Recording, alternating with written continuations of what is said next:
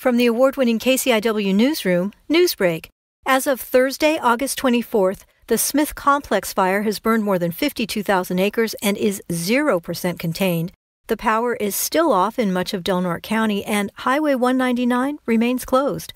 Wild River's Outpost Crescent City Bureau Chief Jessica Sanar Andrews has been reporting on this fast-moving story, and she says community spirit is helping to bring folks together in Del Norte County during this emergency. It really, really is. People have really pulled together on this. And what are you seeing with regard to emergency response from Del Norte County? How do you think officials there are handling this fire? I think they're handling it very well. They've been in communication with the interagency management team that's fighting the fire.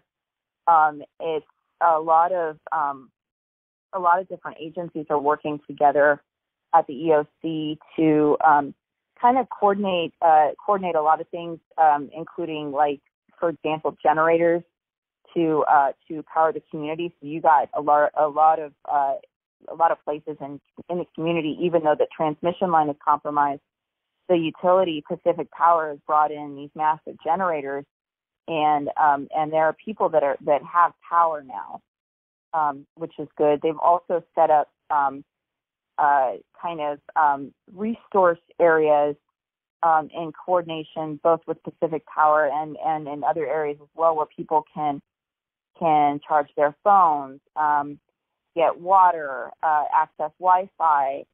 The city, Crescent City, has allowed people to go to the Fred Endert Municipal Pool to take showers.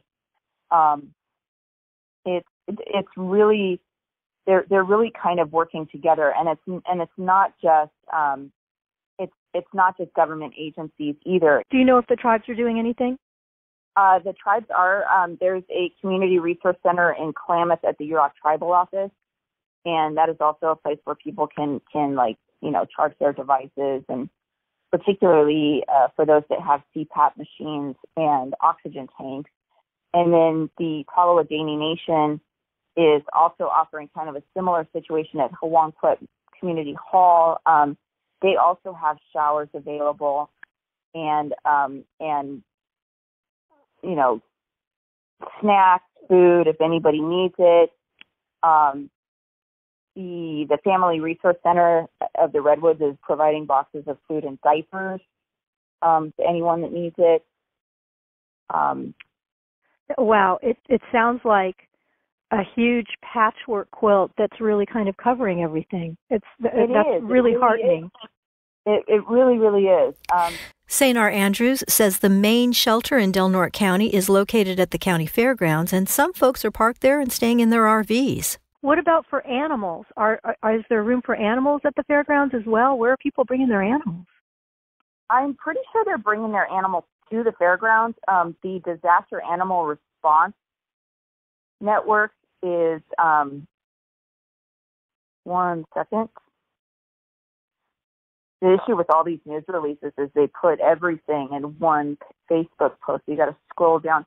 Yeah, so people are urged to call DART, that's the Disaster Animal Response Team, and this is just information about people needing help with their animals, not necessarily where they can house their animals. So I'm not entirely sure where they're taking them. Is there a I guess a funnel or a singular place where people can go to get information? Is there a phone number that they can call? Yeah. So if you're talking specifically for animals, that phone number, and this is for the Disaster Animal Response Team in Del Norte County, and that phone number is 707-954-3703. Okay. 707-954-3703. Yep. And then this is for pets. The Fin and Feather Pet Shop in Eureka is also offering supplies to Del Norte, and that phone number is 707-443-4914. And what about people just getting information about the fire, when they might be able to go home? Is there an informational line that Del Norte County has set up? There is.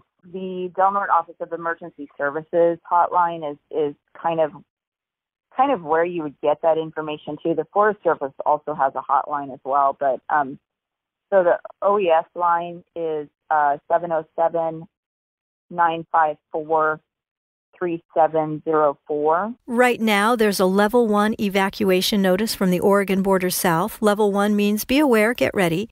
And folks here in Curry County continuing to keep a very sharp eye on this fire, which was started by lightning on August 15th and is still 0% contained and has burned more than 52,000 acres so far. For KCIW News, I'm Lori Gallo Stoddard.